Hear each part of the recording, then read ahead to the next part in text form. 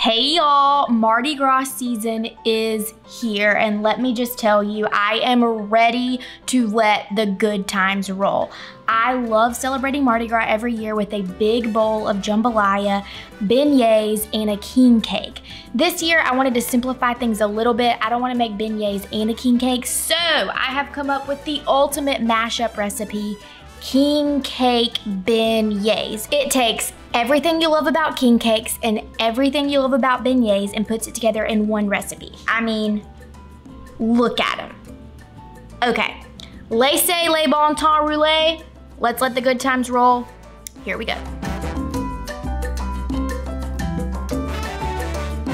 Like any good king cake or beignet recipe, the first thing that you have to do is bloom your yeast. But don't be intimidated by that. Don't be intimidated by yeast dough. I promise. King cake beignets are one of the easiest yeasted dough recipes you could ever make. You put warm water, not hot, not cold. Put it in a 1/4 cup, a teaspoon of yeast, and like 1/2 teaspoon of granulated sugar. The sugar is yeast food. The yeast eats it and it blooms and it grows. That just means that it's active, it is foaming. The liquid mixture inside of your mixer bowl is looking a little bit funky. It is time to add in evaporated milk, an egg, the rest of your sugar, and some salt. So we have 1/2 cup of evaporated milk and 1 whole egg. The recipe calls for 4 full tablespoons, and I used 1/2 teaspoon to bloom my yeast. So that is 3 tablespoons plus 2.5 teaspoons. And then 1/2 teaspoon of salt. Now, this is important, a dough attachment. While the evaporated milk and egg and the sugar and the yeast mixture is all hanging out in the mixer bowl, you need to melt your Crisco. Hard vegetable shortening. What you do is you just take some hot, warm-ish water, 1/2 cup of that, and 2 tablespoons of vegetable shortening. And we're going to mix that together. The water will melt the shortening. It will take a little while, but it's worth the effort. You don't want it to be too hot because that will kill your yeast. So it's gonna take a little bit of time. What you wanna do is just sit here with a fork or a whisk away your vegetable shortening in with your water until it is nice and melted.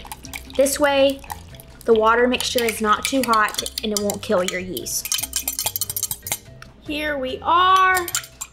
Nice and melted, and now I can add it into my mixer, give it just enough moves until everything is incorporated, and then we're gonna mix together our flour with our cinnamon. So far, so good, nothing hard yet. What I have done, the recipe calls for 3.5 cups of flour plus more for dusting the surface.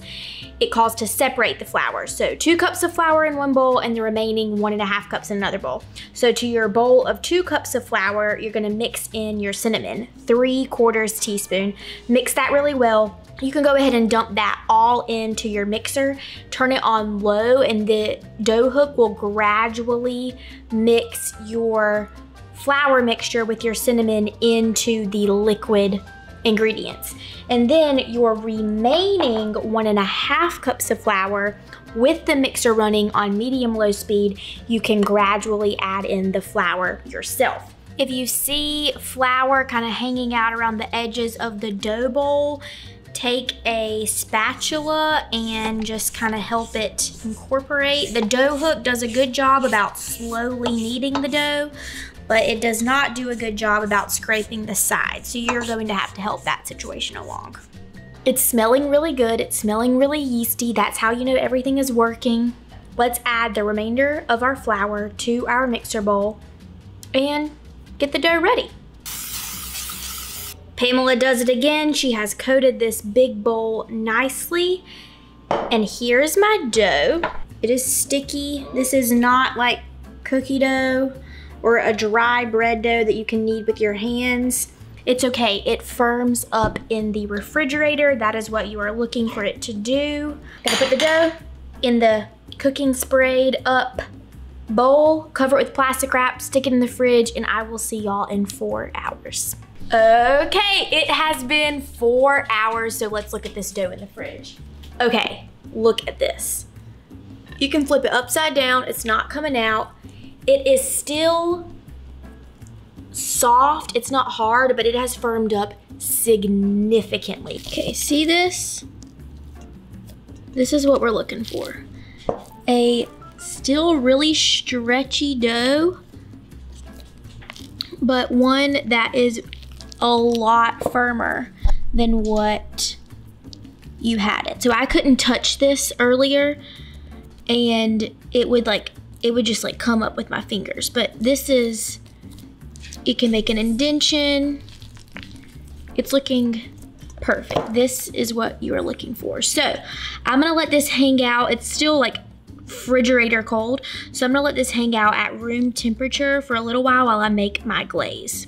The difference between regular beignets and king cake beignets are cinnamon in the dough and a cream cheese glaze. Now it's time to make the glaze, cream cheese glaze. So what we are doing, this is 1.5 ounces of cream cheese that I have let come to room temperature, and I'm going to put it in the bowl of my stand mixer. It's a 1/2 tablespoon of whole milk, and then a 1/2 teaspoon of vanilla extract. I'm not measuring, just like 1/2 capful. 1/4 cup plus 2 tablespoons of powdered sugar. I know that's a weird measurement. I try to do it with just 1/4 cup. I try to do it with 1/3 cup. Really, it needs this exact measurement. This is the kicker though. Make sure you measure your powdered sugar before you sift it. Scoop it out of the box with your measuring cups and spoons, put it in a bowl, and then we're going to sift it with a fine wire mesh strainer into our mixer bowl. Last ingredient is unsalted butter, 1.5 tablespoons. I'm gonna melt this in the microwave really quick. Fun fact, I based this recipe for cream cheese glaze, yes, off of king cakes, but also off of donut glaze. It's so good. So little by little, sift this in. The sifting, all that does is really just help get rid of any clumps so that you make sure you have a smooth glaze. That is the last of my powdered sugar, and I'm going on with this. Not really enough mixture in this really large mixer bowl to get it mixed really well, so I'm going to go the last little bit by hand. Smooth. That's what we're looking for. Okay, we have to get the icing into a piping bag. The best way to do that, get a cup, and then we're going to put the piping bag inside of the cup, then use a spatula to put the icing inside of the piping bag. The cup holds the piping bag so you don't have to. It makes way less of a mess and makes it so much easier to put into a piping bag. And then just lift up the bag, and there you have it, icing inside of a piping bag. So easy. Then just kind of move everything down to the tip. Then set it off to the side, and it's time to roll out our beignets. Okay, beignet rolling. It's not gonna be super hard. We have a clean work surface, and then I'm going to flour my work surface. Then we'll roll out our beignet dough onto this surface. Also, kind of generously flour the top of the dough so it doesn't stick to my rolling pin, and roll it out.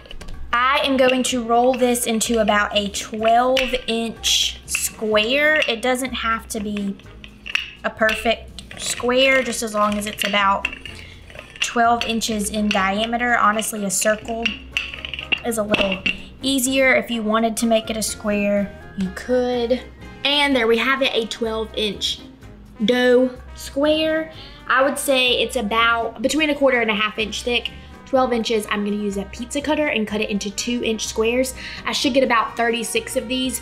It might not be perfect, but 36 beignets is a lot of beignets. They look a little bit small whenever you cut them, but they get a lot bigger in the fryer. They puff up like pillows. That's what these things are whenever they're fried. So let's heat up the oil.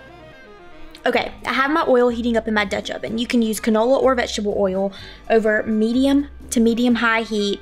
You want to heat it to about 360 degrees. You can use a candy thermometer or an instant read thermometer. Pour it to the depth of about 2 inches in your Dutch oven. And then I have set up a wire rack on top of a sheet tray, so whenever my hot beignets come out of the fryer, they can drain on the wire rack. You could use tongs or you could use a spider for turning your beignets. And once your oil is heated to 360 degrees, you can drop your beignets in.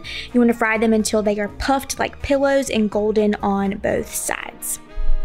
The cool thing about beignets is that when they're done cooking on one side, they flip over on their own. Sometimes they might get a little bit too dark before they flip, so you want to help it along a little bit with tongs or a spider. But usually the beignets will do all the work for you. I promise it only takes like less than 2 minutes in the oil. Don't let them get too dark, and then you need to let them cool on the wire rack. Regular beignets, if you were just dusting them with powdered sugar, you want to dust them pretty much immediately after they come out of the fryer, so the powdered sugar kind of melts on the hot beignet. But for these, since we're glazing them, you want them to cool completely. Yum! Look at these. They are perfectly golden brown, crispy on the outside, pillowy soft on the inside.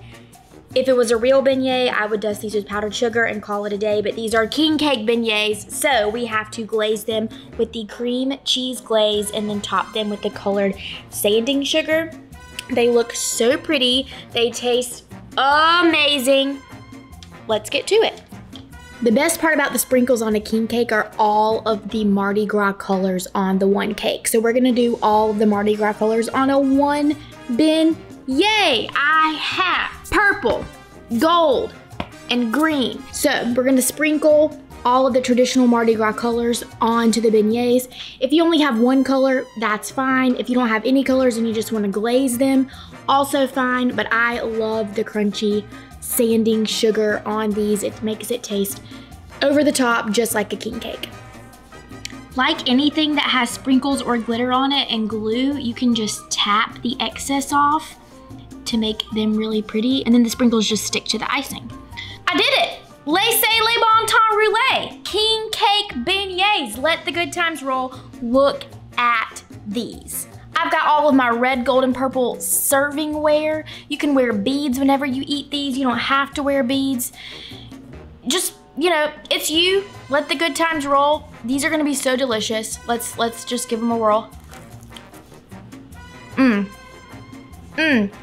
I love the cream cheese glaze, but I especially love the crunchy sanding sugar. Y'all have to give this recipe a try. Doesn't have to be for Mardi Gras. It can be for whenever. You can color the sprinkles whatever color you want and make these for Valentine's Day. You can make them for 4th of July. You can make them for Easter, whatever holiday you want to celebrate.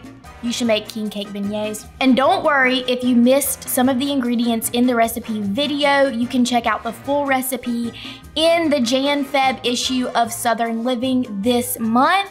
Be sure to check that out. Go to the Hey Y'all column. You'll see my face. You'll see the beignets. That's how you know how to make them.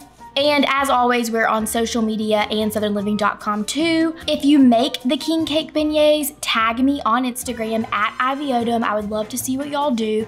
Happy Mardi Gras. I will see y'all next time. Let the good times roll. Bye, y'all.